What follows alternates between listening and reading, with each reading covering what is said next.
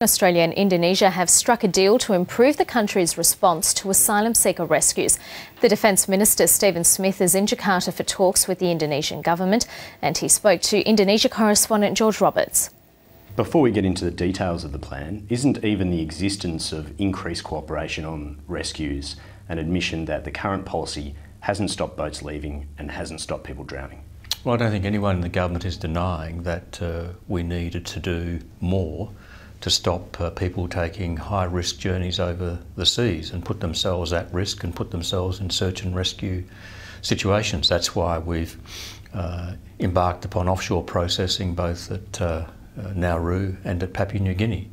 Isn't it the case that this policy and the threat of going to Nauru or Manus Island hasn't stopped people taking Well, I've always been of the view that there will be what the experts describe here as a demonstration effect. That once Nauru is up and running, once Manus is up and running, and people smugglers and their unfortunate clients see the outcomes, that will stem or stop the flow. Asylum seekers have told us here in Indonesia they don't have another option. They face 10-month waiting lists to get an interview with the UNHCR, another year perhaps before they get refugee status. When do you expect the new policy will start working for those people? Well, for those people who are here in Indonesia, we say don't risk your life on a small boat on the high seas. Don't put yourself in that position. We're making changes to our onshore humanitarian and refugee programs that will open up additional places, which will see our program go to 20,000, and we've already indicated an additional 400 immediately. So we've also made it clear that there'll be no advantage from getting on a boat and embarking upon a dangerous journey.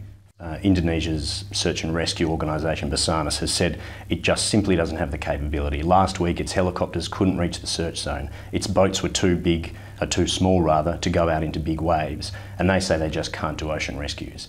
So these 6 points don't help Indonesia effect a better rescue if they don't have the right equipment.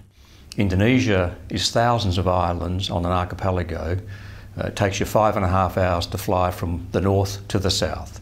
So they have enormous challenges. And an additional ship here or an additional plane there won't necessarily help. What will help is growing their capacity, growing their capability, fixing their systems, and providing them with the best possible chance of instantaneous communication and instantaneous access.